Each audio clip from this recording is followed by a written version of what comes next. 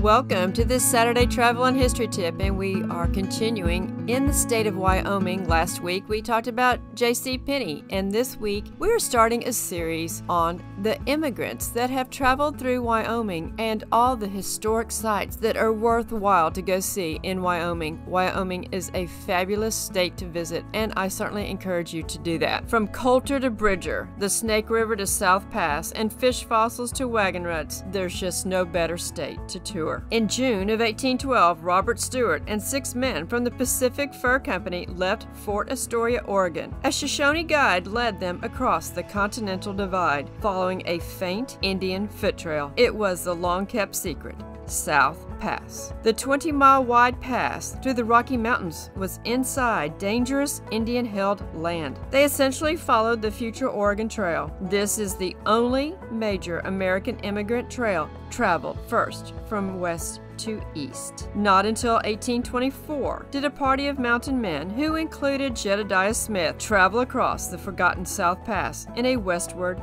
direction. Smith is credited with opening up the trail. And this Saturday Travel and History Tip will serve as an introduction to these fabulous sites. I just want to whet your appetite today. The National Park Service publishes interpretive guides for the auto trail routes of the pioneer trails, and brown signs and trail insignias identify the routes and points of interest along the roadways. The Oregon, Pony Express, Mormon Pioneer, and California trails are described in one 77-page booklet as they weave across wonderful Wyoming. The 2,170-mile Oregon National Historic Trail is the best known of the immigrant trails. In the spring of 1843, a wagon train of nearly 1,000 people, primarily farmers looking for a new life, organized at Independence, Missouri, planning to reach Oregon country. For the next 3 decades, a flood of individuals followed these early pioneer paths. In 1836, a Christian missionary party headed by Dr. Marcus Whitman and his wife Narcissa bravely set out to reach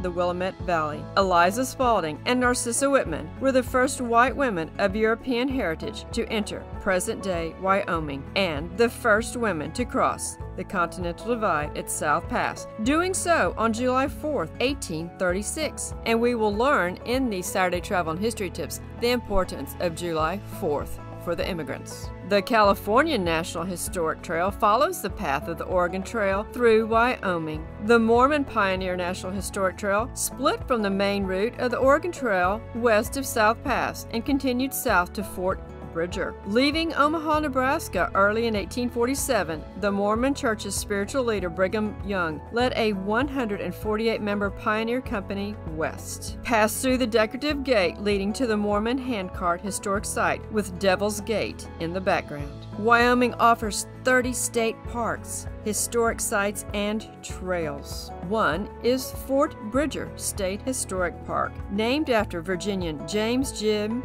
Felix Bridger, renowned mountain man and inimitable storyteller, was a celebrity in the Western fur trade and an icon of the West. And I can't wait to tell you one of Jim Bridger's famous stories, but you'll have to wait. In the tiny town of Fort Bridger, learn more about this larger-than-life figure at the Fort Bridger State Historic Park with costumed interpreters, a reconstructed fort, the remains of the cobble rock wall erected by the Mormons, and a bronze statue of James Bridger. Take a step back in time and venture around South Pass. South Pass City State Historic Site in South Pass City endures as an authentic artifact.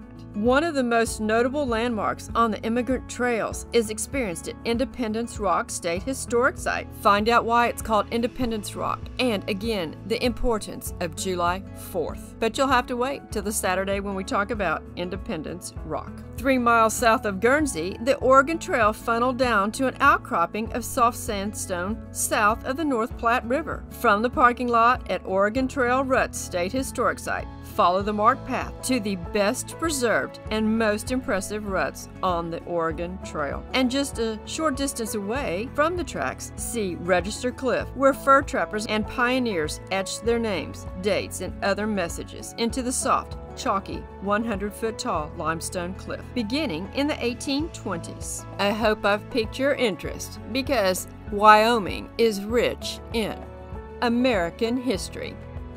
Learn it, love it, appreciate it, Don't let them steal our history.